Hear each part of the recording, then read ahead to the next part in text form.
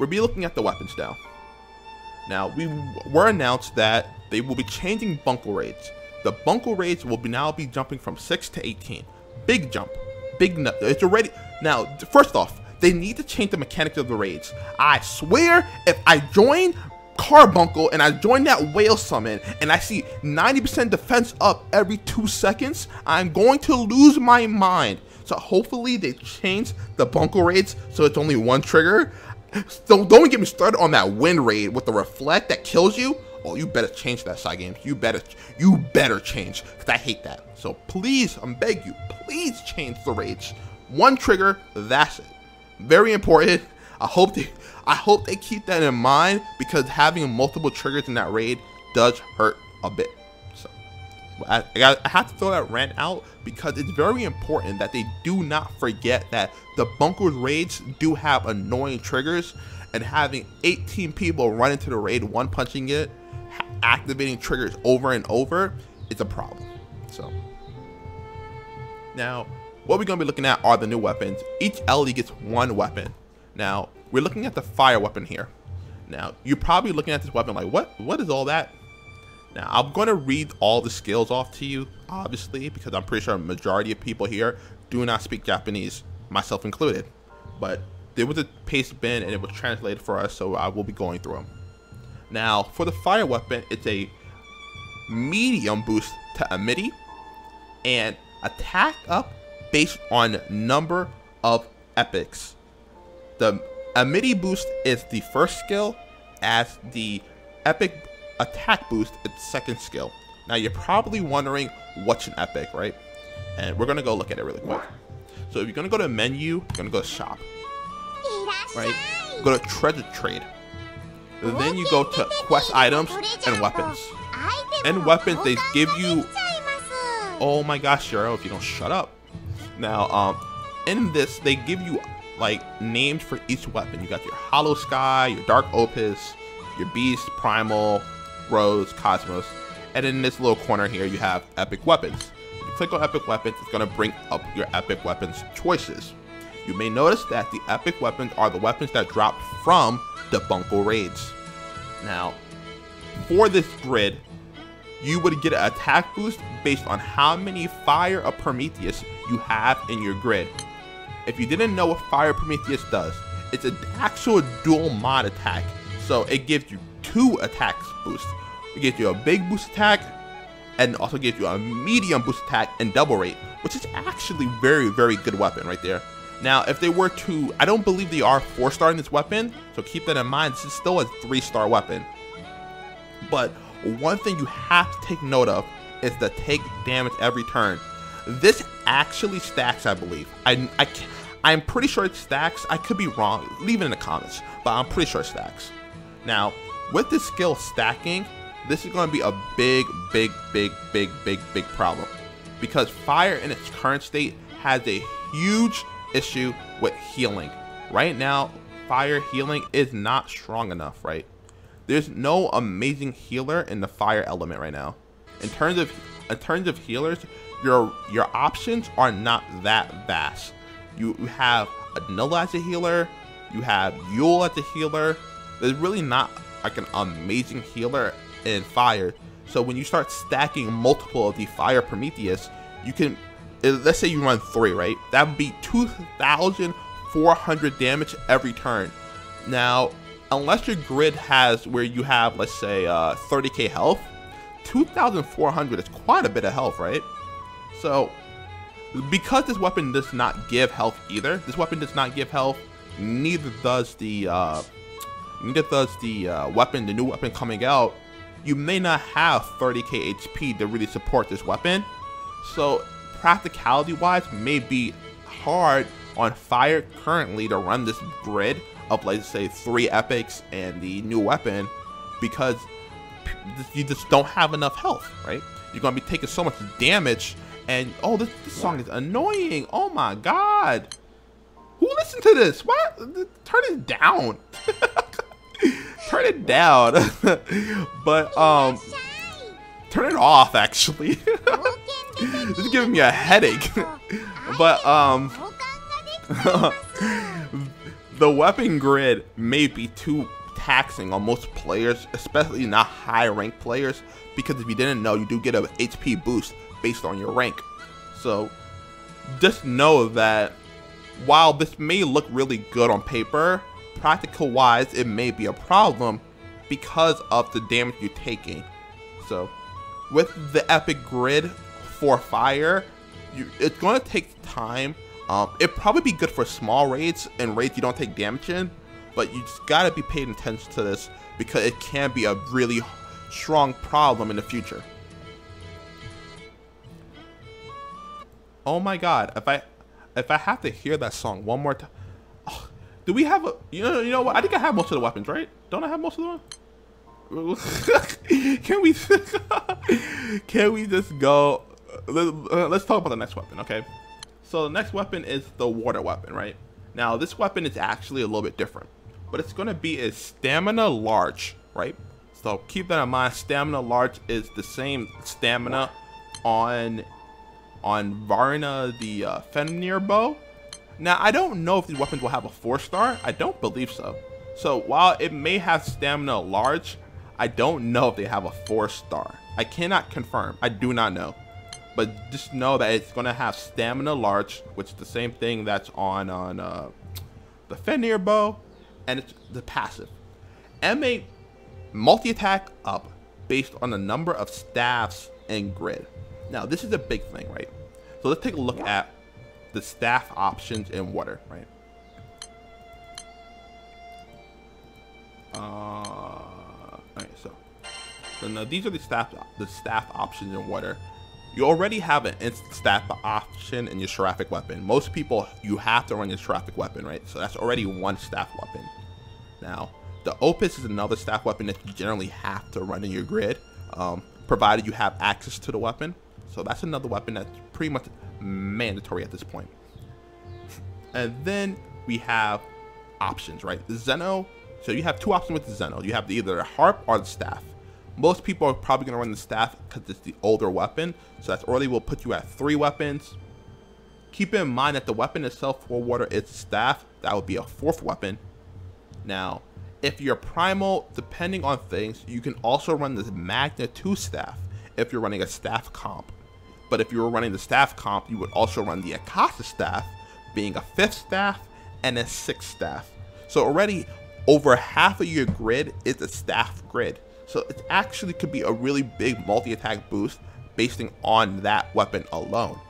I don't know the numbers, obviously, because the weapon's not out, but it's giving you an idea of this, the possibility of what you can do with current grids. And I'm not even talking about the balls in the grid either. So just giving you the idea where like a staff grid can, your whole grid can possibly be a staff. We haven't mentioned the Ultima, right? The Ultima staff is also another option, being weapon number 7. So just keep that in mind, that that's actually a feasible grid of just pure staff weapons.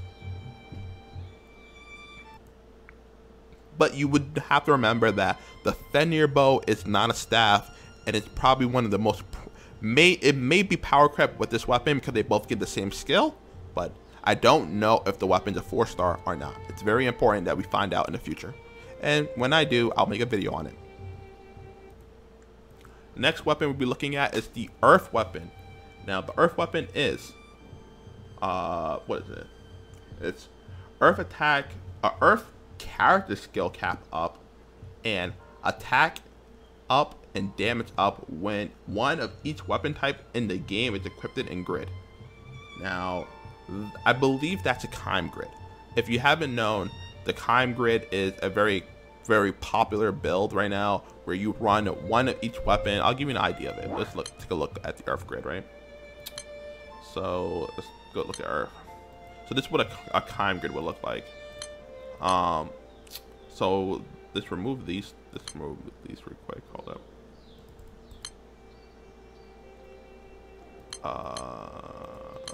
I'll change it back later, but go with that.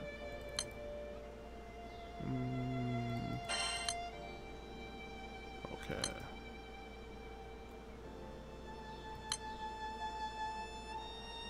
Huh.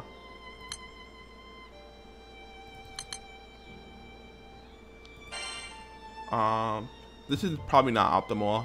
I'm just throwing weapons in here at this point just to give you guys an idea what the grid would look like, right? So we just throw this in there. Who cares? So this would be an example of like what a Kime grid would look like, right? So you would have 10 different weapons in the grid. Obviously, this weapon right now would take up a slot, so this slot right here would be pretty much removed. Let's remove that. Only for this party. So you would put the weapon in here, and you would gain attack up and damage up, a damage cap up and an attack up when you have 10 weapons in your grid. I could be wrong on this. The character skill cap up, I don't know how I feel about that, as most of Earth units, they don't really, you know, for all skill damage. And Earth biggest attacker right now being Octo has 0 damage skills, so I don't know how that's gonna be in the future, but I really don't know how I feel about this weapon right now. The fact that it's already giving a Kime grid type feel, this is already a meta in Earth if you have the Oracle being Kime, so it already works perfectly fine, and it'll just take up another slot and you get more damage cap up. But the fact that it does not give an attack boost in itself, right, can also hamper it if the attack boost from the second skill is not strong enough. So I just want to throw that out there. It could be really good, or it could be very mediocre. I'm not sure. We have to wait until the weapon comes out before we can decide. And now we'll be looking at the next weapon, the wind weapon. So the wind weapon actually kind of similar to the fire weapon. Now the wind weapon will be giving wind attack up medium, which is okay. Wind attack up medium, preferably it would have been large, but you know, at least it gives attack up, right? But it also gives attack up based on the number of weapons, epic weapons in the grid. Now, as I mentioned, the epic weapon for the raid, it's actually have it here, so we can just look at it really quickly. So we're gonna look at it. I don't want to go back to that until the that menu theme gives me a headache. So I believe it's a dagger, right? Yeah. So this is the dagger we're talking about here. So depending on how many of these you have in your grid, you would gain more attack up. Now this is a multi-attack boosting weapon.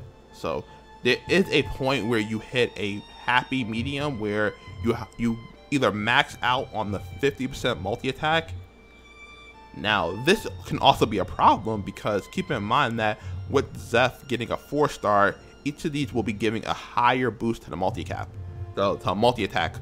and the multi-attack cap is 50 on your grid. So it can be a problem, or it could be either very good or very bad. Just know you also lose 10% health per dagger in your grid, but I wouldn't worry about too much because, you know, you're gonna have a ton of health. A lot of these primal builds gonna have so much health that I wouldn't even worry about it much. But it could be a problem. I don't know how it's gonna go because we don't know the numbers on it.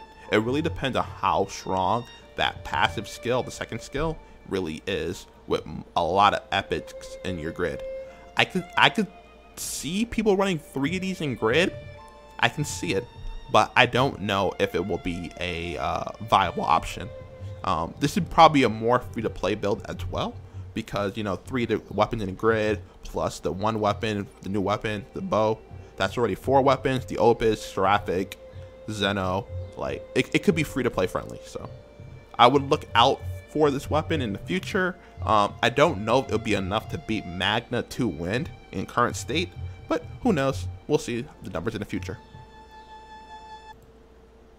Now, we'll be looking at the light weapon. Now, the light weapon, the translation on it is a little bit weird, so I'm gonna read what they've said on it. This could be wrong. It's from the participant, so just don't hold it too hard against me. So I'll read it. Attack up based on number of epic weapons in grid, and that's all it says.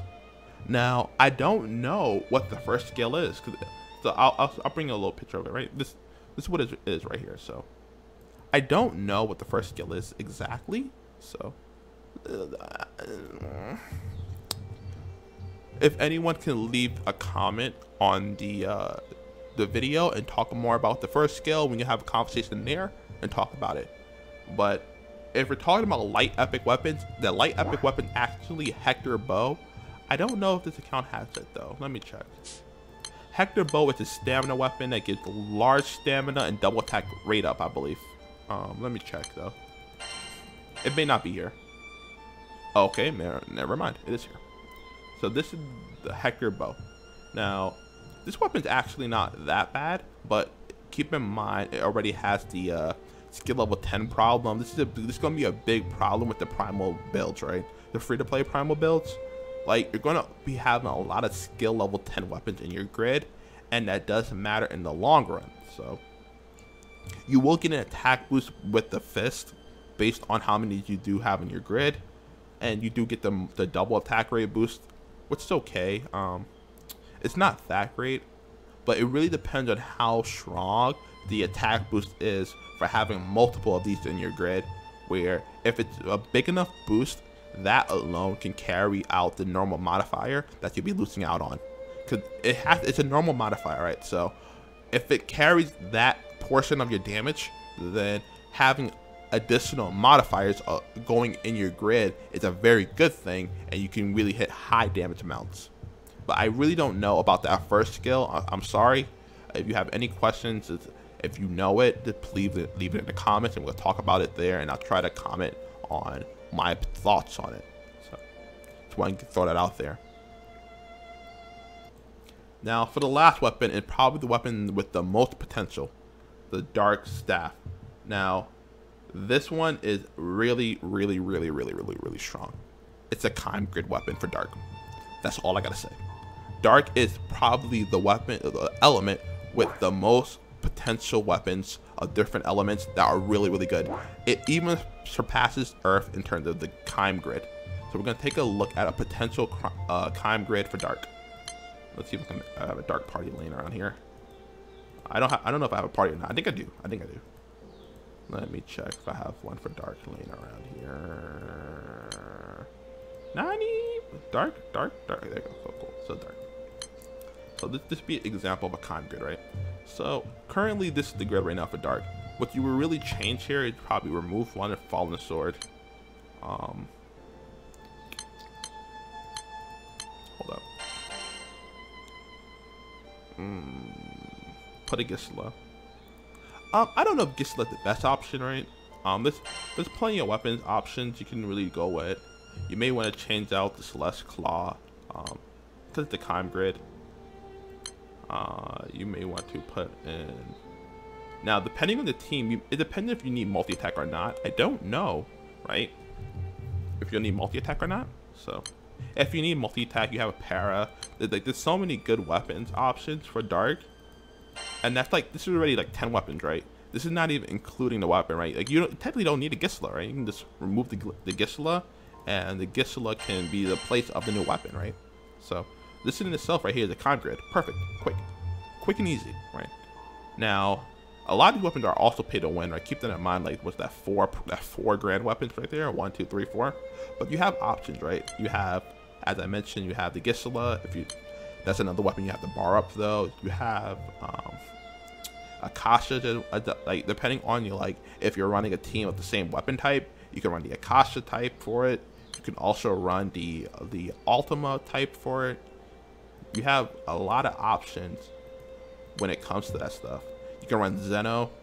This grid is running Kieran, but you can also run the Zeno Diablo weapon as well. So Dark has a ton of weapon options. So it having access to a Chime Grid, that in itself alone is more than enough to put it ahead of most LEs. And Dark will be a 1 million hitting LE easily. Like it already can hit 1 million autos. So now it's going to be hitting 1 million autos like with no effort. So this is a really big thing. Big for Dark. The weapon is probably the most important weapon out of the 6 mentioned here. This weapon is probably the most important. So this video is already like getting extremely long. It's like 35 minutes in.